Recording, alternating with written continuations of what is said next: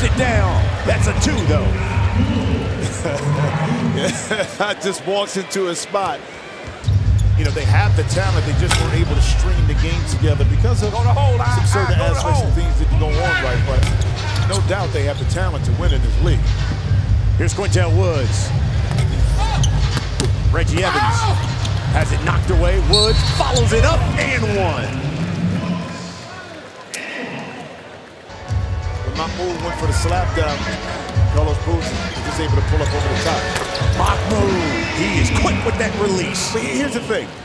When off, don't get rigged, man. We gotta give him the ball goes out on the side. Here's Mahmoud. Got it.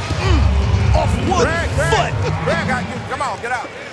Some things just don't get old, right? All right, I need one. Now, we're going to trap that. If we're going to play in between, he's going to get that shot or pass it.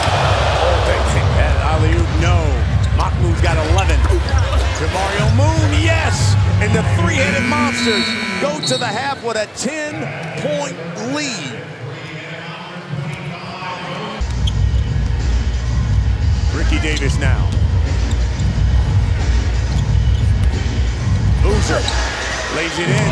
How about the role reversal? That time, Ricky Davis goes over and sets a pick for Carlos Boozer.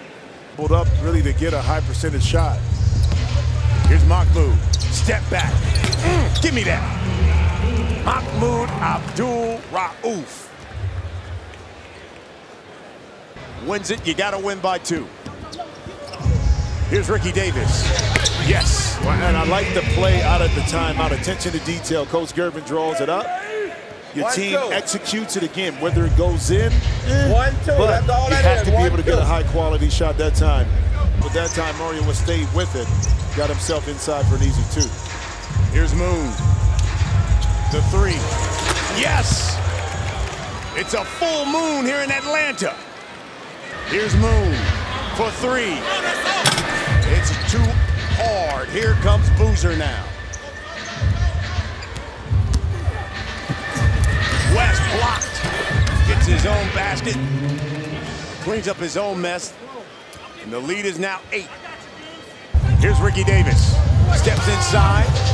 Mario Moon steals it, lays it in, and the three-headed monsters walk away with a 51-37 victory.